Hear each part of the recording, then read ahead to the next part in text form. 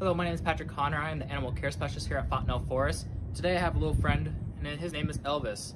So Elvis is a speckled king snake. You can kind of tell by the yellow speckles on his back, all over his body. And so he is a king snake, which also means he eats other snakes, even his own kind. So as speckled king snakes, they are immune to snake venom. So in southern parts of Nebraska, you do have rattlesnakes. So this is where this guy's gonna eat. He's gonna eat those rattlesnakes. What he's gonna do is he'll wait. The rattlesnake's gonna get his head away from Elvis. What Elvis would do is he would strike for the head, wrap it up since he's a constrictor, and swallow it down whole. It's kind of a nasty deal, but keeps numbers in check, and we need that for fresh ecosystems. So also this guy, he's a very good climber. You can see how he's kind of wrapped around my hand. He likes to climb up in trees. So if he was in this tree right here, he'd be able to bask right up in here, enjoy the nice sun, and just enjoy his life.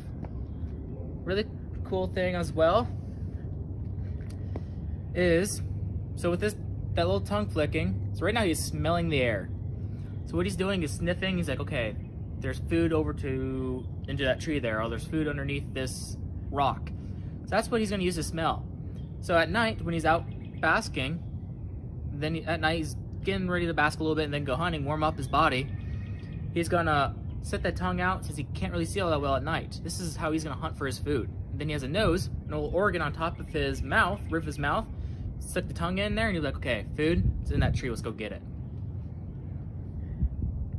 And these guys' main defense is they like to rattle their tails in leaves.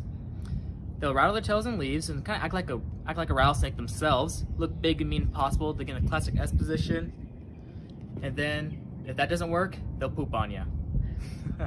So that's about it for Elvis. And if you guys have if you guys have a chance, when we're finally open, please come out to Fontenelle Forest, check out Elvis.